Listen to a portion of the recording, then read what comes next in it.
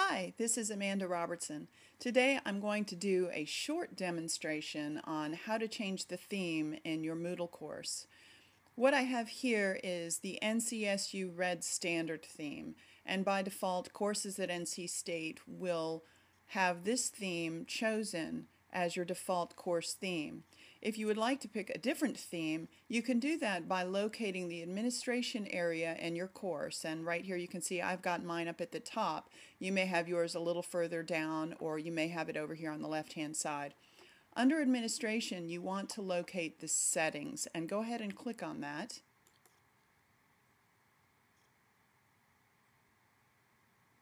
Now, changing your theme is really pretty easy. All you have to do is inside settings, fairly close to the top, there's something called Force Theme. And again, you can see I've got NCSU Red Standard selected for me right here. There are 4 NC State themes that have been developed at NC State. There's Wolves and Bell Tower and Abstract Bell Tower, and you can go ahead and take a look at these on your own. What I'd like to show you today is how to implement one of the custom banner themes. And at State, we've selected a variety of colors to try and anticipate pretty much any design that a faculty member or college or a program or a department might like to use. So for demonstration purposes today, I'm going to select the custom banner brown theme. And then I'll scroll down to the bottom and save my changes.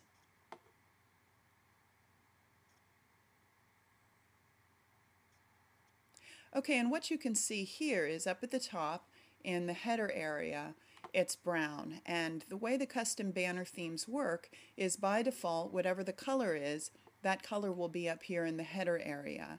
Now, if you don't have a custom banner that you've already selected that you would like to use, by default, an image of the bell tower will appear up here at the top. So you can use these custom banner themes just out of the box as they are. What I want to show you today is if you have a banner you would like to use up in the header area that's more specific to your course or your program or your college, I'm going to show you how you can insert that up at the top, and it's really very easy. You can see over here on my desktop I've got something called banner.jpg, and I'm going to go ahead and open that up here in preview so you can see what that looks like. All right, and if I drag that just in front of my Moodle course, you can see that it's designed so that it fades to the right. So when it's sitting here on top of this banner area, it's going to blend in very nicely with the color of the brown in the back banner area. And you'll want to make sure that when you design, if you create your own banner or you have someone to design it for you, that it blends in nicely over here on the right side. Either maybe you've got that brown in the image, or you can have a hard ending here, just try and integrate that in the design, or you can maybe feather that to the design off to the right. And there are some files available on the Delta website that can show you how to do that, some template files that are in Fireworks that you can use. So I'll close that. All right, so how do you go ahead and import that? What you need to do is in Moodle, again, under administration, go into Files and just your file system where you would post any of the files you have for your course. All right, and we want to upload a new file, so I'm going to click Upload a File. And then click on Browse, and we're going to navigate to my desktop. There you can see there is banner.jpg. Now it's very important that this be named exactly banner.jpg, that you don't have any uppercase letters, that it's all lowercase.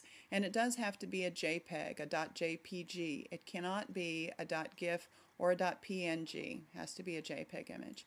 And click Open, and then upload this file.